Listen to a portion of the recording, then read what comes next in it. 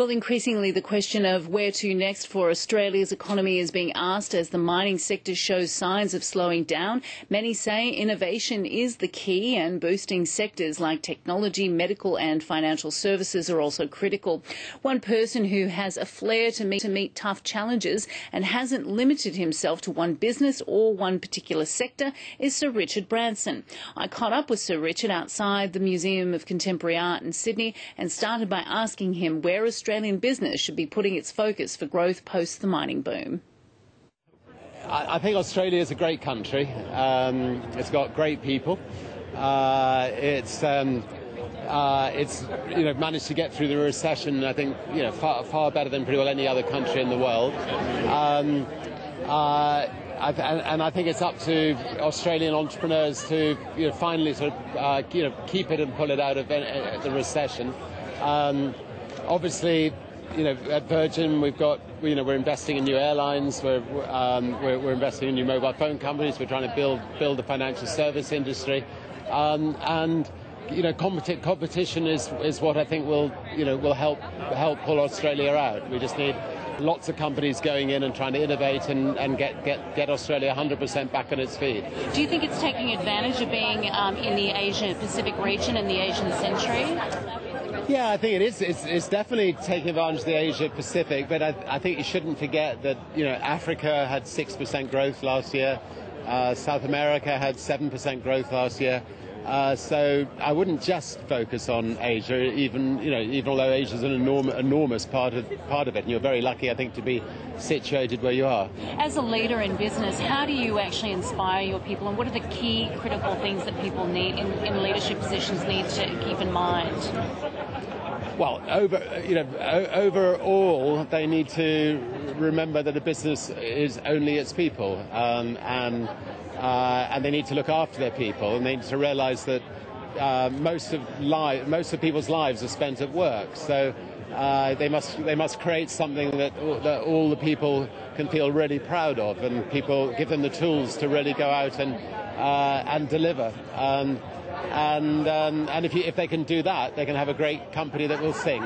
Well, space is the new frontier. What's the creature comfort you're going to take with you up to space? I'm going to take my children to space, and we're going to have the ride of a lifetime. And it's going to be, a whole new era in space travel, and we're extremely lucky to be embarking on such an adventure. Sir Richard, thank you. Thanks a lot. Thank you so much. Thank you.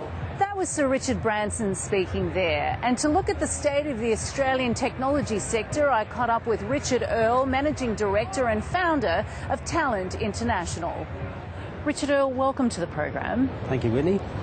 I've spoken to several small IT startup companies recently who say that despite a very difficult operating environment, there is a small, vibrant scene here. What's your view on that? Yeah, look, it's way too small, a small scene, and it's a smaller scene than it used to be, which is unfortunate. And, I think there's less encouragement these days to actually start up in that tech sector. So for those who are, good on them, but they need more encouragement, and for small tech companies to become medium or larger sized, they need more encouragement, more investment, better policy. So why is it smaller now than it has been in the past? I think a lack of a general blueprint for the overall technology sector. This typically comes from government, I guess, and all parties have been guilty of overlooking it, and I think that extends to our universities, enrolment programs, investment in the industry, attracting overseas skilled people and also investors from overseas and companies that might be prepared to start up over here. So it's a combination of those things. There's been a lot of talk about innovation and what could offset a drop in the mining sector in terms of development and investment.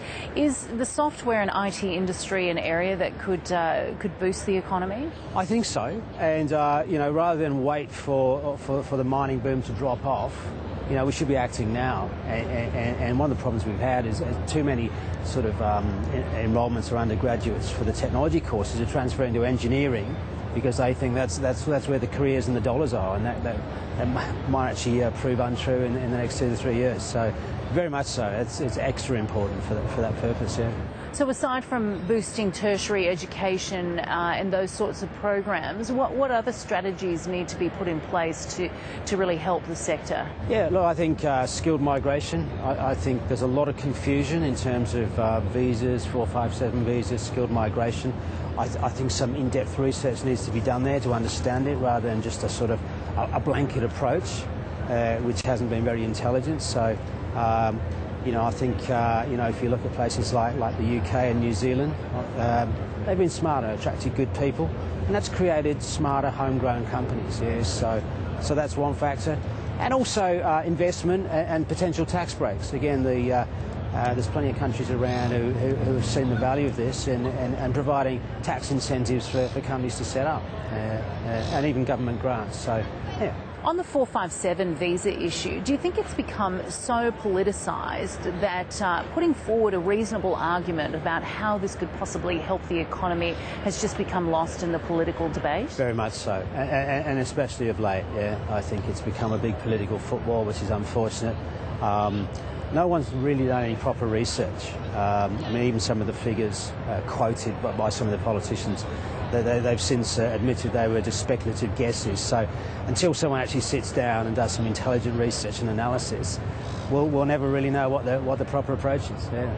You mentioned the UK and how it put together a blueprint to really boost its IT sector, and that has sparked some really interesting companies. What sort of lessons can Australia learn from its overseas counterparts? Yeah, look, I think, if you look at Europe and America, again, Ireland provided tax breaks, that created a technology sector there. Although I think their approach was a little bit simplistic and it hasn't sort of had a long-term benefit necessarily. Obviously the US is well known for it, and there's plenty of smart companies cropping up in Singapore, and Singapore and also Hong Kong with their attractive tax rates.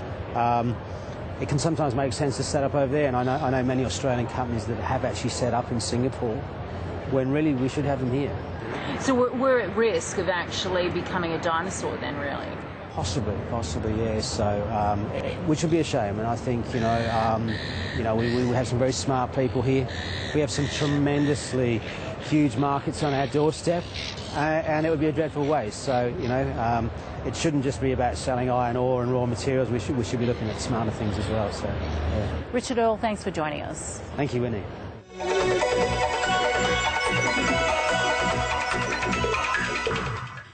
And Sir Richard Branson is a man of his word, honouring a lost bet to serve a stint as a flight attendant. Passengers on a flight from Perth to Malaysia were surprised to see the head of the Virgin Group as part of their cabin crew. Sir Richard said it was a bit of fun, all in the name of charity. To reciprocate, the head of Air Asia, Tony Fernandez, has pledged to Branson that he'll be a passenger on Virgin Galactic's inaugural commercial space flight.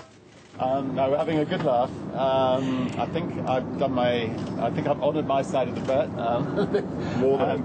And I'm delighted that Tony's reciprocated by going to space. So, and we've raised lots of money for charity, so we've had a fun day. Sir Richard said he even shaved his legs and learned to walk in heels for his debut as a flight attendant. He's now been dubbed the trolley dolly with attitude, but says he won't give up his day job. He certainly is a character. And now let's